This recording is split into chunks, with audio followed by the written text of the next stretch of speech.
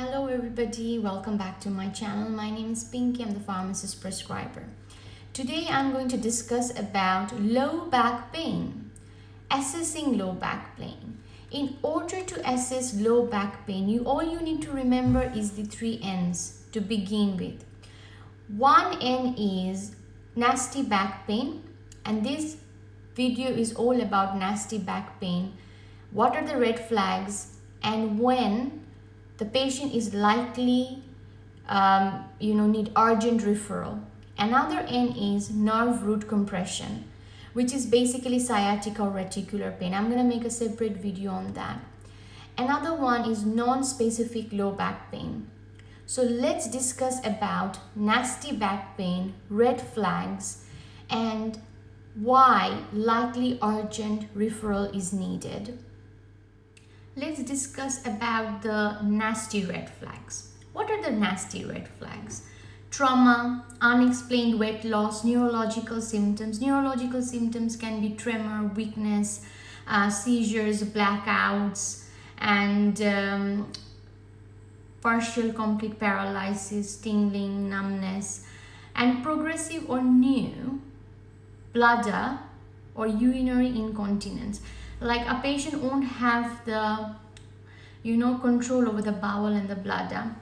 And also need to consider the age, whether the patient is less than 20 years old, more than 55 years old, if there is any fever, if it's an inflammatory pain, if the patient has been using steroids like methylprednisolone or prednisolone, if there is a history of cancer, cancer such as prostate, kidney, thyroid, breast cancer. And obviously for neurological examination, you need to contact your clinicians to carry out a neurological examination. Now, what are the possible causes, of this nasty pain? The possible causes can be fracture, trauma, osteoporosis. Osteoporosis is like weak, fragile bones. Then malignancy means like presence of a tumor. Then infection such as discitis. Discitis is like infection of the backbone spinal disc. Osteomyelitis is like infection, swelling in the bone. Then we got like inflammatory back pain. Cauda equina, I'm going to explain in much more detail. It's very important to understand. It's a very, very classical side effect. Then spinal stenosis. Spinal stenosis means in the spinal cord we have a canal. That canal gets narrow, and when the canal gets narrow, there is like pressure on the spinal cord or nerves that go from spinal cord to muscles. So what are the actions that needs to be taken? The actions that needs to be taken, so it will depend on the urgency, will depend on the symptoms and suspected condition. Same day referral is required. Also, same day emergency or referral via suspected cancer pathway. So these are all about the nasty back pain red flags. So we discussed about the red flags, then obviously examination required, what are the possible causes, and the action that needs to be taken. Now I'm going to discuss in detail about the acute spinal cord compression. What does that mean? So this is our spinal cord, right at the back we got the spinal cord. So in this spinal cord, what happens, there is a compression, there is a pressure. This pressure can be due to trauma, cancer, abscess. Abscess is like painful collection of like pus caused by bacteria. Hematoma means like injury damages the veins and the arteries. It's like a band-like pain. It's like a band-like pain. So the pain starts like from the backbone like a band. Then worsening, like it worsens when you lie down flat. Marked sleep disturbance, you won't be able to sleep at night. Gait disturbance, gait means like persons like pattern of walking. It changes, disturbance, or like, and their legs will be very, very heavy. Everything goes down the hill, like weakness, reduced tone. You can feel pressure on the bottom of your feet, reduced absence of reflexes, like responding to any kind of stimulus is reduced, and there will be new onset of urinary incontinence or retention, like urination will be a problem. Okay, so these are the classical symptoms of acute spinal cord compression. Now what is the action that needs to be taken? The patient needs to be referred immediately for CT or MRI scan and neurological assessment. So this is a kind of a red flag, acute spinal cord compression. Now I'm going to discuss about Cauda equina. Cauda equina is a classical red flag. Okay, it's a classical red flag of lower back pain, and patient needs to be referred immediately for CT or MRI scan or neurological assessment to the hospital.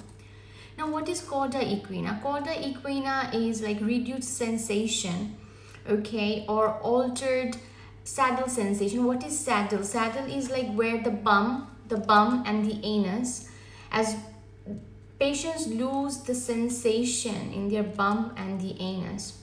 Okay, there is like pins, needles, tingling feelings, difficulty, delay in opening bladder, bowels, change in erection, vaginal sensation, and everything is numb in the buttock, in the anus, everything is numb. Reduced anal tone, incontinence. Now incontinence, there is like people go into retention first, urinary retention, patient can't urinate, then there is overflow, and there is an overall weakness in the buttock region. Okay, and again everything goes down. This is a classical red flag symptom of lower back pain. Now in lower back pain, how you're going to understand that there is an infection? So if there is an infection, as I discussed about ascites, immunosuppression, osteomyelitis, abscess, intravenous drug users, then long-term use of steroids, immunosuppression, past medical history of tuberculosis or recent surgery. In systemic infection, there will be like fever, and patient will generally feel very, very tired, and increasing back pain, which is not getting any better, and it gets worse by straining, and there will be neurological symptoms as well. In this, when you're going to suspect that it can be an infection, then the patient needs to be referred urgently to the hospital. Now we are going to discuss about trauma. In trauma, I'm going to discuss about some signs and symptoms, and the action which needs to be taken is refer the patient immediately via an ambulance to the hospital. So high risk injury, fall from a height of 3 meters, high speed roll on like motor collision, falling onto feet, buttocks, bicycle horse riding collision, known or at high risk of osteoporosis, neurological signs and symptoms which I have already discussed, new deformity, spinal pain on coughing or sneezing, and pain or abnormal neurology when you're moving. And if this happens, you need to stop moving immediately. So if a patient has got these symptoms, the patient needs to be sent to the hospital immediately via an ambulance. I would also like to discuss about inflammatory back pain. Now, when are you going to suspect it's an inflammatory back pain? You're going to suspect inflammatory back pain if it is more than 3 months, and the patient is like less than 45 years old with 4 or more criteria. So what are the criteria? Basically, the onset is before 35 years. Waking up in the second half of the night with symptoms, buttock pain, improvement with movement, improvement with like within 48 hours of taking anti-inflammatories like NSAIDs such as ibuprofen, naproxen, diclofenac. And if there is a first degree relative with spondyloarthritis, current or past arthritis, pain, inflammation and insertion of the tendons, okay, current or past psoriasis, and if 4 or more criteria, then we need to refer the patient to a rheumatologist.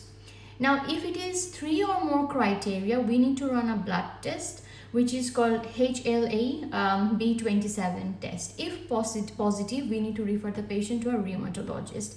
If less than 3 symptoms, I need to advise the patient to book an appointment if there is any more new symptoms in the future.